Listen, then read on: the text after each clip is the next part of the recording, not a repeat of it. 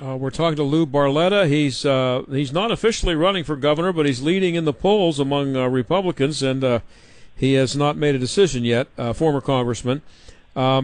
So I asked you what you would have done differently had you been governor last January. Is based on what you've seen and based on the reaction to some of the things that this governor has done, are you able to measure the amount of anger that's out there among voters? Oh, yeah. Is it palpable? Oh, it is. No matter where I've been traveling all around the Commonwealth, and it is very, very much. There's a lot of anger there of what's going to, and it's not only Republicans, it's Democrats as well. You know, kids that have been, locked up at home. What do their parents do? The problems that it created by the mismanagement of this whole and this won't be the last time that something like this happens. Now that they know that they can close business and they have this much control over people, do you think when government gets control like that, they're ever going to give it back to the people?